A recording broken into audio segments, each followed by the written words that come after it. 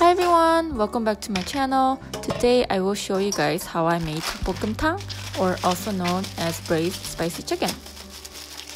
First, I am going to wash the drumsticks in cold water.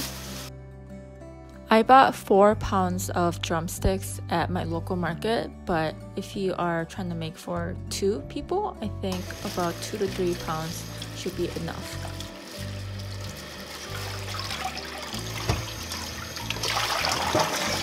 I washed mine with some vinegar, but you can skip this part if you guys don't have any. Next, I am going to boil the chicken for about 5 minutes with bay leaves and whole black peppers. I think this step is very important because it helps remove the smell of the chicken, but if you don't care, you can definitely skip this step.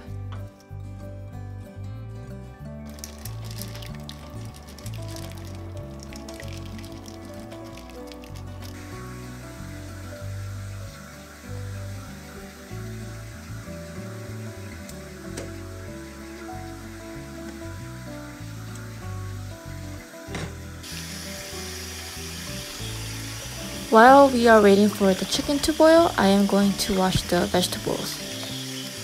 Today, I am going to use potatoes and scallions. I am also using onions, but I forgot to film that part. I didn't think that I would be sensitive to which potatoes that I used for this dish, but I ended up not liking the red potato for some reason. I think from now on, I'm going to stick to the brown potatoes that I am more familiar with.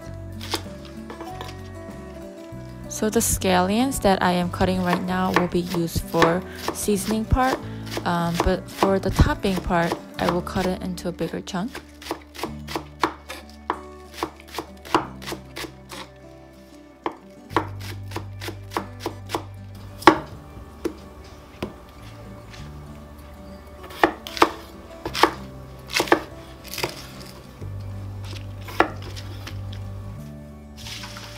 After 5 minutes, take the chicken off the heat and drain them.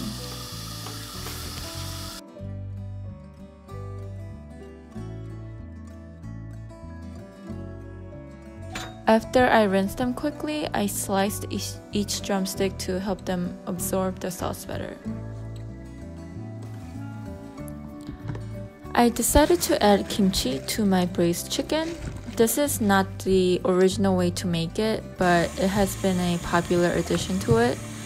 I recommend using the older kimchi that has been fermenting for a long time, and then give it a quick wash. On a clean pan, add some oil, 2 spoonfuls of pepper flakes, minced garlic, and then the chopped scallions, and mix them all together. This is all done over a medium-high heat.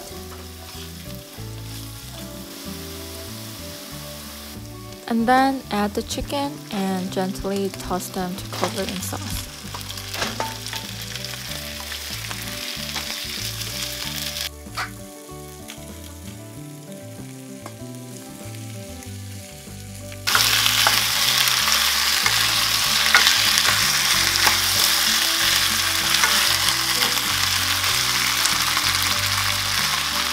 Now add the washed kimchi after you toss the chicken completely in the pan. Now add the plain water into the pan until the chicken is submerged. You don't want to add too much water, so I recommend adding them little by little.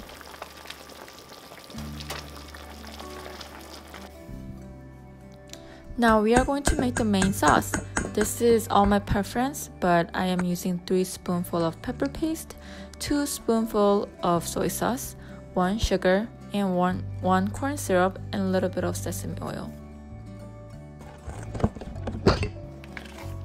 Now you can slowly add the sauce into the chicken pot. I ended up not using all of the sauces that I prepared, so I recommend adding little by little and cook it to your preference. Now add the potatoes and onions that we prepped earlier. This dish will take about 30 minutes to an hour to completely be done. I like to cook them over medium or low heat for that amount of time. It takes a while for the chickens to absorb all the sauce.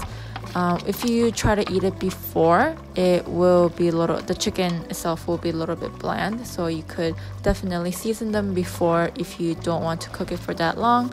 But when you're ready to eat, add the scallions and jalapenos. Lastly, I am topping it off with some black peppers. And it is done.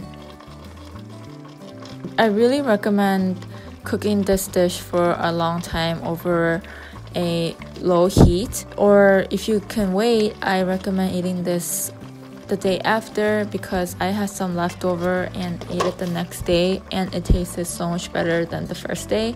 So that is my tip for this dish, and I hope you guys enjoyed this video, and I'll see you guys next time. Bye guys.